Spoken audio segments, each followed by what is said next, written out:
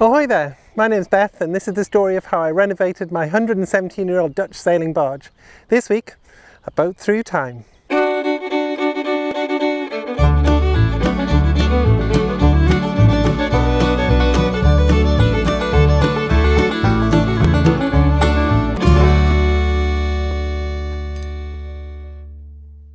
So because we've got a couple of weeks until we can leave the yard, I thought I'd do a quick episode about the history of the boat, at least the history that I know about at the moment.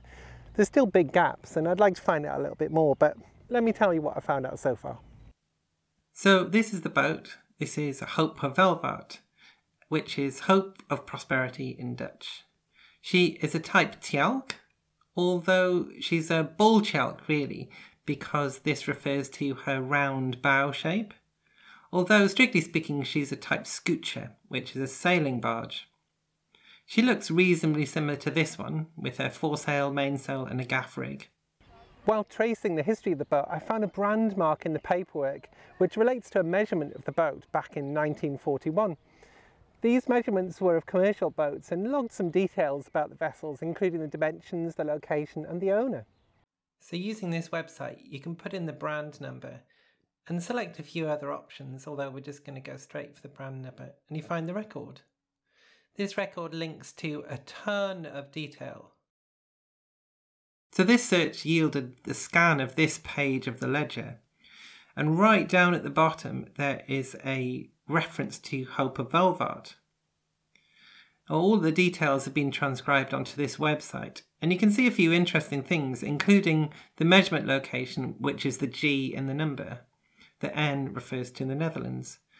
The measurement location is Groningen, which is in the north of the Netherlands, actually in an area called Friesland, and that's where scooter boats come from. And also this area has the most amazing flag, which I'm going to fly as a courtesy flag. So on the Beams Measurement Service, you can see a bunch of details about the boat. But one interesting thing is that there's another measurement for that boat. So this measurement I found was from 1941. But if you click through this number, which starts HZ and ends in N again, you'll find this record. So one of the most interesting things about this is that the ship was called at some point Luctor et Emergo. And because this measurement was from 1905, she was constructed in 1904, then that might be her first name. So this measurement location is in Hoogersand, and that is quite close to Groningen, just a bit further down, near the village of Wildevank, which is where one of the owners actually lived. So looking at this measurement, you can see a bunch of details, including a scan of all of the original documents. One of the documents here is quite interesting, although I can't really read much of it, because it's quite hard to put handwritten text through Google Translate. But there's an interesting thing that there's a name Emmanuel, which comes up later on, and this is in 1927. Although later on in the same document, there's another name, Hope of Welvaart.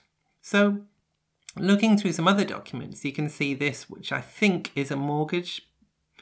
And on that mortgage, this ship is named Emmanuel, or at least it appears to be. And this is in 1927. So could it be that pre-1927 the boat was called Emmanuel? Because in 1904 the boat we know was Luctor et Emergo, and by 1941 we know it was Hope of Welvaart, which is the name that's kept today.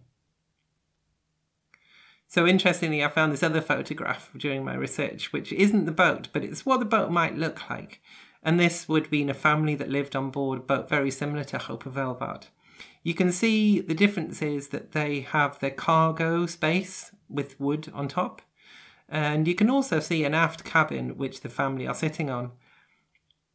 Hope of Welvaart doesn't have this. She actually has an open cockpit. So I wonder if there actually was an aft cabin there at some point. So the last record I found was 1941, but during the renovation of the boat, I actually took a piece of wood out which had a sticker on, and that sticker has the date of 1998.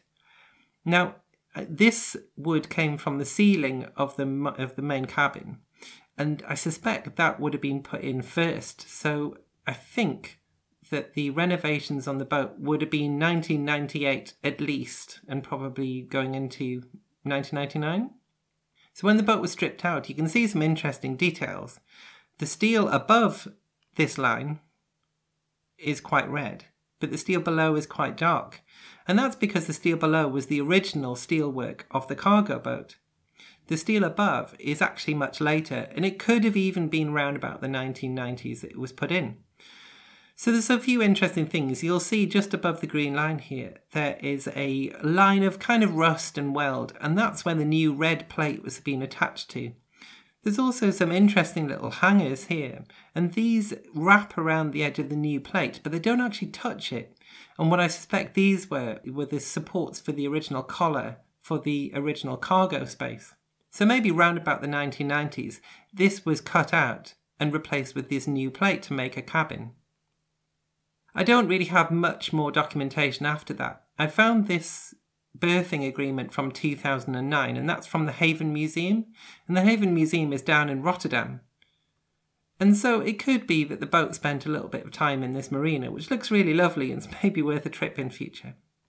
So the next paperwork I could find was from the 17th of September 2012, where the boat was sold to somebody that came from London. And at that point, she was moved from Rotterdam all the way over to the Thames, although the journey probably looked a little bit more like this.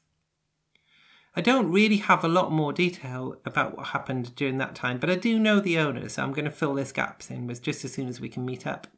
But on the 30th of October 2017, she was sold again, although she remained on her same berth.